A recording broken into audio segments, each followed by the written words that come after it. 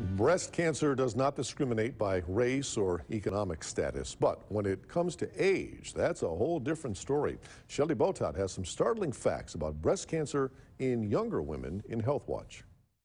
There are 3.1 million women living in the United States with a history of breast cancer. Of those women, 250,000 were diagnosed when they were younger than 40.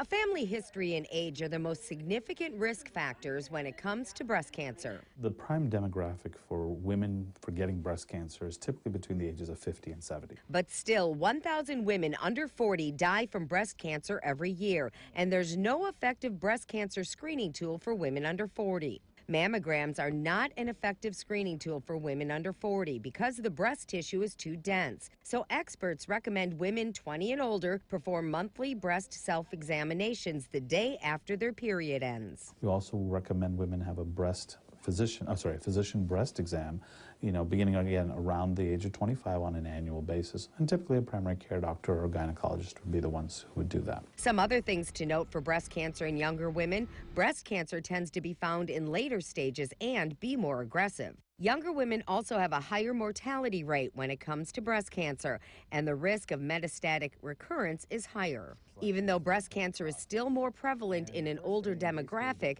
that does not mean it's not impossible in younger women. Breast cancer is also the most common form of cancer diagnosed in pregnant women or women who have recently given birth. About 30% of breast cancer in young women is found a few years after having a child.